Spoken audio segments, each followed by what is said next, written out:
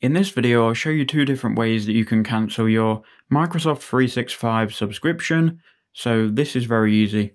So let me help you out here. So if you're on Windows 11, or maybe if you're on Windows 10 as well, you might have your Outlook account or your Microsoft account essentially linked.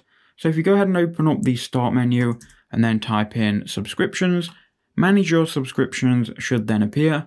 And you can see here is my Outlook account, bradleybrxd@outlook.com.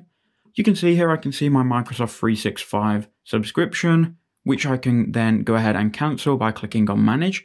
Now that's going to redirect me to the web browser anyway, and from here I can cancel. Now if for some reason you're not logged in via Windows 11, you just want to go ahead and search for Microsoft 365, and that should then take you to this window where again you're going to need to log in. So I'm already logged into my Microsoft account on the Microsoft 365 window. From here, I can go to my Microsoft account.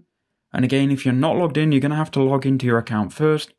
But once you're in the My Account section, you can then see here your subscriptions. I can then click Manage. And from here, what I can do is I can go ahead and cancel. So I want to go ahead and cancel subscription. So here you can see I'm paying £5.99 every month. Cancel subscription. Then we'll scroll down here and it's going to ask me if I want to switch the plan, which I don't. I just want to cancel. So I don't want my subscription, and you can then choose if you want to keep the subscription and obviously pay them, or if you want to cut the subscription altogether and get a refund like me, then I'm going to click on this option. Maybe you only have one option though, if you've used it for quite a while. Then click on your option, click cancel subscription, and that's pretty much all you've got to do. So now you can see I've cancelled my subscription. That's all there is to it. I hope that video did help you out.